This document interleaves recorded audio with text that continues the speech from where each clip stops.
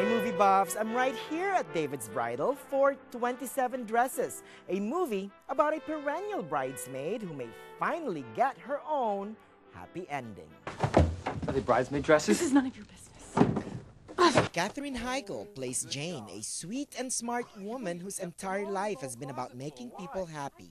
She has a closet full of 27 bridesmaid dresses to prove it. This one is really Horrible. If Jane loves weddings, her polar opposite is Kevin, played by James Marsden, a newspaper reporter who absolutely hates marriage ceremonies, yet he writes a weddings column. Don't you think it's a whole lot of ritual for something that, let's face it, it's got about a 50-50 shot of making it out of the gate? Yes, Jane embodies the cliche, always a bridesmaid but never a bride.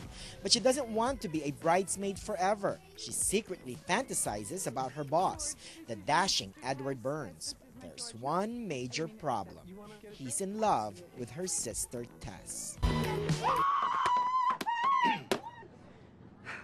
congratulations. From the scriptwriter who gave us the much superior The Devil Wears Prada, 27 Dresses as characters we've already met before in other movies. The good sister who takes care of her self-centered sibling and the clueless guy they fight over.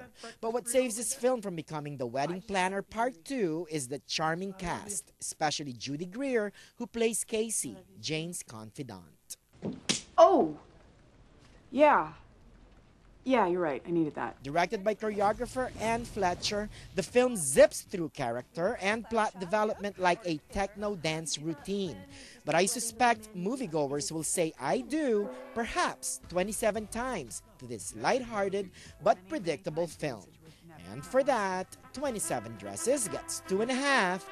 Here Comes the Bride kisses. So there you have it, movie buffs. You are cordially invited to 27 Dresses. I'm Manny, the movie guy. Don't be left at the altar.